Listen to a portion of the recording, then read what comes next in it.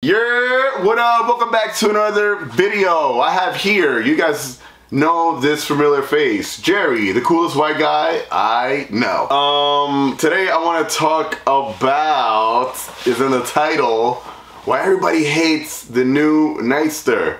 As you know, I spent the past week out in California, in Santa Barbara, beautiful Santa Barbara, riding along the coast, right up in the mountains, on both the Nightster and the Lowrider ST, which I absolutely love. But right before we dive into that video and we start talking about everything, let me just say that right when the debut came out, from the beginning, I was a fan of the bike and I made a video on it and I pointed everything I liked about it. Then Bergen, my local dealership, had one out and we took it out. I wasn't able to ride it, but we took it out for a ride, and I did a little walk around and spoke about everything. Super happy about the bike when I first saw it in person. And then Harley Davidson flies me out to California to ride it out there and get the full experience. Still, I love the bike. So just before we dive into everything, to everyone saying, oh, you're a sellout and you're only saying this because Harley Davidson flew you out, I pointed everything out that I don't like about the bike, and there's a few other things more that we'll touch in this video today. Number two, I always keep it 100 on here. Always tell the truth. I don't gotta lie about anything. At no point have I ever said or not said anything because I am scared of who or what anyone may think. Because I always talk out my mouth and I'm gonna say whatever comes out, regardless of the situation I'm in, because that's the type of person I am. Super honest. You know me for some time. Yep. And I'm brutally honest at times. Brutally. Not as bad as me, but yeah. Countless times I've sat in this chair, even with you, and I've said a lot of stuff about the company, about Harley Davidson as well. A lot of stuff. So the fact that, you know, they're giving me this opportunity still, you know, says a lot. Anyways, let's just dive into it. I know you had a ton of questions because after I came back, you were like, "Oh, what's this? What's that? Yeah, what's that?" And I'm like, "Dude, just hold on. Let's you know what? Like, let's keep it very organic because that's what I like on here. I like to keep it very organic. Ask me all the questions you want in person. Let's do a video. You know, let's not talk about anything yet. I wanted to just be very organic and we talk about it from there. So, the Nightster. What do you think about it? Honestly, I really liked the Nightster, and then I liked it even more when I saw it on your videos and then everybody else's videos, and then when I saw it in person at the dealership last weekend. I sat on it. You saw it at Bergen, right? Did you see it at Bergen? I saw it at Garden State. Okay. But yeah, I saw it at Bergen too when they brought it out at the end. They only brought it out, but they threw it in the trailer. I couldn't even look at this, but when I went to Garden State, I actually got to sit on it and everything, and I'm like, okay, for me, I'm kind of big, but I like to see the position way better than the Sportster S. Sportster S, I rode on the demo and was... I didn't like the Sportster S. I was impressed with the power. Yeah. The power rip your arms off was like even better than my Pan America as far as pulling from like 4,000 RPMs. But the position on that bike is horrible and the seat's horrible. I sat on the Sportster, the Nightster, and I really want to ride one. When there's a demo day coming up, or if I can get the dealer to let me ride one, I'm going to be riding one. It's super light because the Sportsters, so like the 883 over there, is super heavy, top heavy. I don't like some of the plastic stuff like on the airbox. Which I pointed out. Yeah. There's a lot of plastic. There's a lot of plastic. So the plastic on top of the airbox, yes. Even the whole actual tank airbox is like a plastic, which I was like, okay, wasn't crazy about that. There is a lot of plastic all around the bike, which I pointed out in my video, which I don't like. Me coming from, like, I'm a Harley fan to the core, and I'm a fan of a lot of bikes. I like different type of bikes. But obviously my core is all like, I love Harleys, right? Coming off of Harley, we have very particular taste when it comes to everything that's on the bike. So everything's very refined, everything's very pristine. There's a lot of metal, there's a lot of hard actual pieces on there. Everything is just fits perfectly, and we're used to that. We're not used to going on a Harley and everything's like plastic. Yeah. Right? Not at all. I don't like that. I don't like that at all. I like the old school controls on my Harleys. I don't like the newer stuff. I don't. I like the fact that because of those controls, we have riding modes. Riding modes, yes, that's a big plus. And there's a few things that, you know, obviously we need more buttons, but I mean, that's something that I think they could just spend a little more time in, you know, design-wise and make it like the old school. I love the wheels. Or modern. You know, the exhaust would be changed right away, but at least it's higher up. Yeah, so hold on. Before we move on, the exhaust, right? Obviously, yeah, it's ugly. It's coming up. It's high up, though. It looks like a leaf blower. Yes, it does look like a leaf blower. Right? It looks like a leaf blower. Yeah, like a Toro. It looks like my Craftsman. Yeah. But who the hell buys a Harley and leaves a stock exhaust? Well, first of all, they have to do it because of EPA. EPA, yeah, exactly. And all these, even like certain states, like New York's cracking down hard on they're starting to give $1,000 tickets now. Yeah, $1,000 tickets. So guess what? I'll be riding with stock exhaust if I was riding in New York. Yeah, well, I'm just clenching my clutch. Yeah, like don't my clutch will right by. Yeah. Like, no, yeah, but you guys, like, who leaves a stock exhaust on a bike? And especially like even like on the latest models, the Milwaukee 8s, which they're pretty quiet compared to twin cams or other motors. They run really quiet. No one keeps a stock exhaust. No. So that comes off. But on the Sportster S, it's higher up and it's actually hot. Remember? Yeah. The Sportster S, it's like kind of hot. No, but I like the bike the way it looks. I like the weight. I was trying to get my wife back into riding, and I thought the Indian Scout would be a perfect bike for her. But now she sat on the Nightster and she likes it. It's more comfortable. It's more comfortable. She was super, like, I was like, she sat on a couple different bikes and she's like, this is heavy. Like, she sat on a breakout and she's like, oh my God, this is super heavy. She sat on the Nightster and she's like, this is perfect. Yeah. So before we talk into that as well, because you keep bringing stuff up, and I'm like, oh wait, people, they dropped this comment. Okay. I heard people say, oh, like, well, it's like a Honda or a Yamaha. Oh yeah, Honda. And then they bought up the Scout a lot, right? Yes, the Scout comes in at a cheaper price point. How much is the Scout? 11,000. 11, right? But here's what Indian does. That's the 100 horsepower one. Yeah, here's what Indian does. Indian's gonna charge you $500 just for any little thing, even the little cowl that goes around the light, the trim. Yeah, but they charge you $500 for that. They charge you $500 for this. Every single little thing that you're gonna want that, let's say, this Nightster has, you're gonna charge on top of that. So out the door, you're honestly gonna be paying more for the Scout this year. But I think what's going to happen is Indian's going to step their game now and come out with a better Scout. I mean, Indian has been stepping up their game for a while. No, but I was saying, like, now that the Nightster's out, they're going to step up their game even more. The competition's good, going back and forth or whatever. But the Nightster, the problem with the Nightster is they prep, freight, surcharge. Like, they start, it's not a third. And can we get to the elephant in the room? The price point? The price point. What about the price point? The price point is way too high. I think Harley totally missed the mark. $2,000 less it should have been. It should have been $11,500. When they come out with the 1250 version of this, it should be $13,500. Yeah, and that I'll admit. And I'm going to retract the statement that I made. You did make a statement. Right? You made a statement. So I complained about it. Yeah, we spoke about the price. I'm like, I said the price is fair. But now, it took me some time because, all right, I had to take me out of my place. I'll stay where I'm at, what I can afford, that stuff, and put myself in a predicament. So I'm like, all right, well, who is Harley Davidson targeting this bike to? What demographics, right? And this bike is actually targeted at a young new rider. Which you were 3 years ago when you bought your 2019. Exactly. So check it. If I'm a young rider right now, yes, I'm gonna be interested in that bike. That's the demographics that they're trying to target. So with that being said, the way things are now, and inflation and this and that and everything, and then all the surcharges on top of that bike out the door is going to be like around $16,000. Yeah, 16, 17. So it's too high. It is too. It's too high. So me as a new rider, what am I going to look at? I'm going to look at. I'm going to want an 883. I'm going to want a 48. And even those bikes with the surcharges and freights and this and that and all the new charges they put on this year, and even raising the prices, which they did this year. That's to get so they could come out with this price. Well, last year when they raised the prices, yours was $89.95 or whatever. Well, last year when they raised the prices, we spoke about the reason why they're going to raise the prices. They want to get you used to the new prices for the new bikes coming out, and we said that on video, on film. Is the price too high? Yes, I think the price is too high.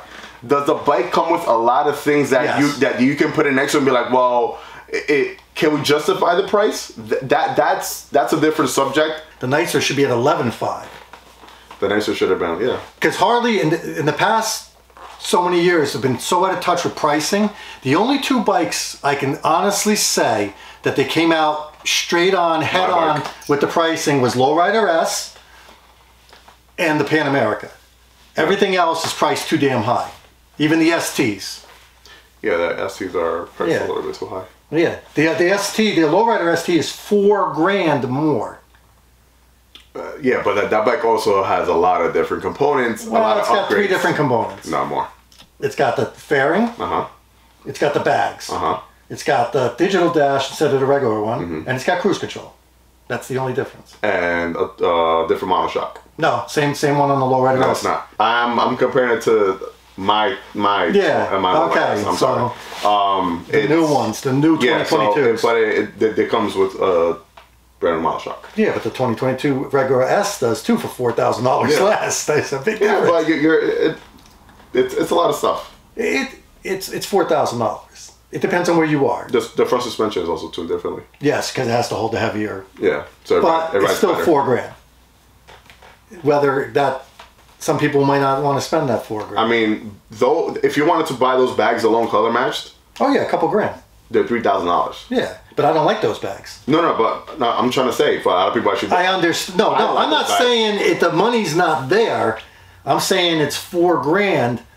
But like the regular S, the standard S, I think is priced perfect, and I think the Pan America is priced perfect. I think a couple of the other bikes are too high. Yeah, a lot of stuff. Especially with the surcharge stuff, this really has to stop. Hopefully when the supply chain, they take that away and don't make it part of... Yeah. Talking about high prices, what I feel that the company, the way they're trying to take it, and especially now with the new leadership, is that they want to bring Harley back to the exclusivity era, when it was like, Harleys are very exclusive, you know, and they want people at the doors, they want people lined up to get the product. And when it comes down to it, pricing to them, it's like, this is an exclusive brand. If you're gonna afford it, you're gonna afford it. If you can, then okay, type of thing. Yeah, but the problem is, the people that can afford to buy the bikes and have disposable income are dying off or stop riding. So they need to get, we're talking about the Nightster, you want to get somebody in young. So like you said, the people can't afford $15,000, $16,000 for a Sportster, and there's nothing under $10,000 that they offer. When you got your bike, it was under $10,000. In 2019, it was $89.95 or whatever for your bike, and that got you $8,600 you paid, but it was the list was $89. Right? You actually got it cheaper, which is another thing they kind of wanted to get away from, and I understand that. But you need something to get the younger crowd in, because if they can't afford it, you started off with a Sportster.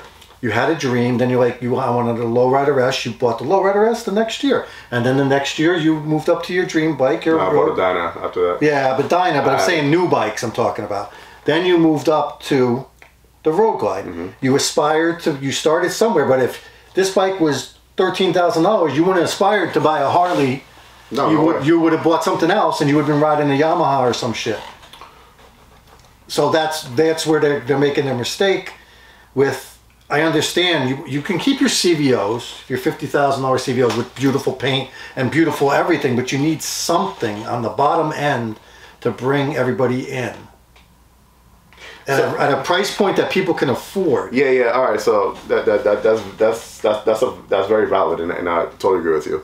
But at the same time, yes and no, because when you open up the books, most of their money doesn't come from Sportsters and their entry-level bikes. No, but that's the people that most of the money comes from the touring bikes, because, like I said, because the people now that are buying them are in their 40s, 50s, 60s, 70s. A lot of people are buying baggers now are my age group. Well, if they can afford them. But like I said, some people But they're selling them like crazy. No, I'm not saying this is their bread and butter. This is where they make all their money. I'm saying if you want to get other people in and off other brands. Yeah. You got to start. Start low, entry level, and a good affordable price. Yeah, like you said, people complain, oh, this is cheaper, that's cheaper, but you got to compare apples to apples. That's why people were comparing to the Honda, because of the specs versus. I mean, the look is. The Nightster is a lot nicer than the Honda. The fact that people are even comparing it look wise to the Honda is bad. It's mind blowing, because it looks nothing like it, and I'm a fan of all bikes, but that Honda looks ridiculous. It might be the best bike in the world, but I wouldn't buy it. It's ugly as hell. Yeah, I don't like it. It's ugly as hell. The fact that you're putting this Nightster that looks completely different. The Nightster does look good on the right side. And the thing is, all right, so people are saying, oh, well, it's totally different. It's not Harley. Dude, it looks just like a Sportster, just a little more modern. Yeah. It looks just like a 1200. I think they did a great job with that. Yeah, like I said. Listen, they kept the DNA. Yeah. Looks wise. They put tech in it. Yeah. They modernized it. Sport modes and ride modes. Ride modes. Yeah. The brand new suspension that they added on it with the travel shock on it. More of a travel. I was going to ask you how that was because the Sportster S sucked. They just upgraded everything that people complain about Sportsters. Yeah. Besides the fact that it's a small bike, but if you buy Sportsters, because that's the type of bike you want. I mean, I think they should do a correction like they did with the what the hell was that? FXDR. Remember when it came out? It was 21 something, and then like the year later they brought it down $2,000. Well, the they did that with they did that with the FXDR because it wasn't selling at all. I know, but I'm saying like I don't know how many Nightsters are selling. There's people that'll buy. I mean, it just recently launched, so it's too early to tell. Yeah, but it's not like the ST. The STs are sold out everywhere. No, but that's a bike that everybody wants. Yeah, but I'm saying the Nightster, that's the one they want everybody to want. Yeah. So it needs to be. But it's not going to be as popular as an ST. No. Even the regular lowrider S. It's not. What else you want to know about the Nightster, or what do you like or don't like about it? I'd have to ride it because I think I'm a little big. But then I saw Matt Laidlaw riding it, and he's 6'6". He's 6'6", yeah. But he said it wouldn't be for him because. No, obviously not. But how bad was it? Like he didn't look like he was that bad. You fit perfect on it. You, Palladino, everybody look. Yeah, I mean we're more on the short end. He's huge. He looks like he's on a toy in that bike. Well, that's what I would look like too, probably. Because on the Sportster S, I looked ridiculous. You guys were all laughing at me. Yeah. But I would still like to ride one because if the price was more comparable or cheaper, they did lower the price, I would probably buy one for my wife so she can get back into riding because I think she'd be comfortable with that bike being light and all. And then I could use it occasionally. Yeah. It wouldn't be something because we have the street glide and I have the other bike or whatever. It's a fun bike, dude. It seemed like a fun bike, like a good revving bike. I mean, it seemed like a really nice bike. It seemed like, especially the roads you were riding were unbelievable. Oh yeah, beautiful. It's probably the best roads I've ever been on. Even better than Arizona, right? Oh yeah. And then the cinematography the guy. Yeah, I can't even say it. The guys that they filmed you guys is fantastic. I mean, those guys are professionals. Yeah, I know, but it was unbelievable. Yeah. And then, I mean, they film all the Harley Davidson videos and everything they do for them. That's them. So same guys filming us. Jerry was saying, Palladino was saying that you guys did about 150 miles on that bike in one day. I think so. Yeah. So how much gas mileage you get out of one tank? Or you don't know? I wasn't really worried about that. Because they filled it up. Yeah, I mean they filled it up and everything, but But you had to fill up at least once, right? Yeah, they did fill them up, yeah. While we're having lunch. Even on we were on the bike all day, and like even the seat is he was saying the upgrade. seat wasn't bad. He said at the end of the day, because he's a little older, that his back would be. But for like a stock seat, it's pretty damn good. Yeah, which is good, but they're actually because. Before, all the stock seats are like throwaway. They're literally paying attention to everything that people are complaining about the older stuff, and they're spending a lot of time on that and focusing on those little touches like better seats and better shocks, better suspension. Everything. No, it's great. I mean, like you said, even on some of the other bikes, the suspensions are better or whatever. But I'm trying to think like what else. I mean, just no wind protection, right? No, it's a Sportster. No. But like, what kind of speed? Those roads you don't get up to. You get up to highway speeds. We were getting up there. So how was it on the highway? Like blowing you around, or? It wasn't actually that bad. Even the little bikini fairing kind of just like. I mean, yeah, we were getting wind because obviously you're on the open, but that little bikini fairing kind of just like tossed everything up. So it's not bad or whatever. It's not that bad. I mean, I go back to when we were both riding the Pan Americas down in South Jersey, and we were getting blown all over the place. I mean, that was like a windstorm. Yeah, it was a windstorm. But No, it's a fun bike, man. It rips, and I mean, I had it on sport mode. I tried every mode, obviously, because I was. But you left it in sport. Trying to ride it, but for the most part, I'm riding in sport, and it's a hell of a bike, man. Like it's fast. Like it's really, really fast. The bars. Super comfortable. You didn't need a. No. Jerry was saying he needed a pullback or whatever. No, I was pretty super comfortable. Maybe he needed it because maybe he was a little more. Yeah, he said. You know. Yeah. He's probably a little smaller than you. Yeah, I think he's a bit. Yeah, he's shorter than me and everything. But I think the bar setup felt great. My wife said it felt great when she sat on it. I mean, we have to ride it. It felt great, and even the low center of gravity just makes the bike feel so nimble. Like you would think, like, yeah, Sportster's nimble, but no, getting on that this thing's top heavy as hell. Yeah, but get on that thing, like you can literally just throw it around everywhere, man. It's a fun bike. It's fun. It looks cool. It's new. It's modern. Do we need time to get used to some of the new things we see on it, like that the radiator in the front? Yeah, because that's something that we don't see on Harleys. But it's something that, you know, if you don't like it, it's not for you. You buy something else, right? How's the brakes? Because everybody's complaining about single disc. Brembo brakes, and they work great. Yeah. They work great. Okay. I tested them out, and especially up in those roads and those twisties. Yeah, it's always going to ask you because you're on those. We're like on cliffs. Amazing. Yeah, so really suspension's good, everything's good. It's just the plastic. The plastic stuff that I don't like. Yeah. But like I said, maybe they'll fix that. Those are the things that, you know, like. Or maybe they'll make something you can put a metal thing over the air. It's stuff that, you know, you just got to get used to if that's the type of bike you want. Because even cheaper bikes, and you look at other brands, like they're mostly plastic and stuff like that. It's true. We just don't like it, and to us it's like a sore eye because we're used to very premium feels, premium parts. Yes. You know. Yeah. Premium finish. Yeah. I mean, I'm looking forward to the 1250T when they come out with it. Yeah. Well, I'm looking forward to a lot of stuff that they're working on. So hopefully, I mean, I'm still keeping my fingers crossed for the Bronx. Yeah. You know. Oh, I'd buy that. I'd buy that. I would buy that. We said that from day one. I would buy that bike. I'm still looking forward. Or if they come out with the Cafe Racer. The Cafe Racer, the tracker bike. Yeah. They have a lot of stuff up their sleeves. I think I asked you everything there is. I mean, obviously there's a bunch of accessories coming out, but I haven't seen anything yet. I don't know if it's on the website. It's on the website. It's on the website already. Yeah. Yeah. Listen, cool bike.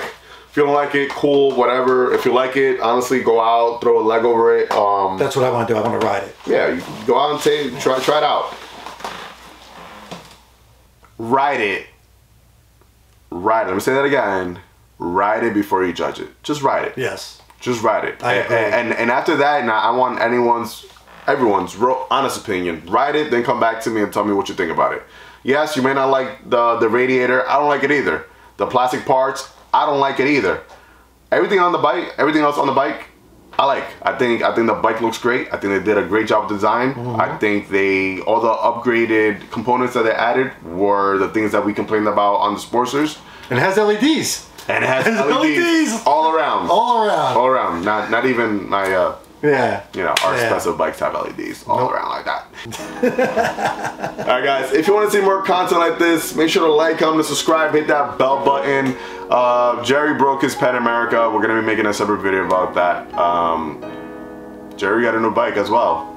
So we're also gonna be making a separate video about that. And I have a ton of videos still coming out from my California trip. So check those out, reviews and ride videos. I did the first review video on the Nightster, that's up. And I'm gonna have the actual ride-in video coming out soon in a few days. So tune in for that and other stuff. So if you're new to my channel, make sure to like, comment, subscribe, hit that bell button. That's to notify you anytime I upload any type of new content. And like always, let the 4th, today is the 4th, May 4th. Yeah. So may the 4th be with you. Ride safe and enjoy the ride, baby.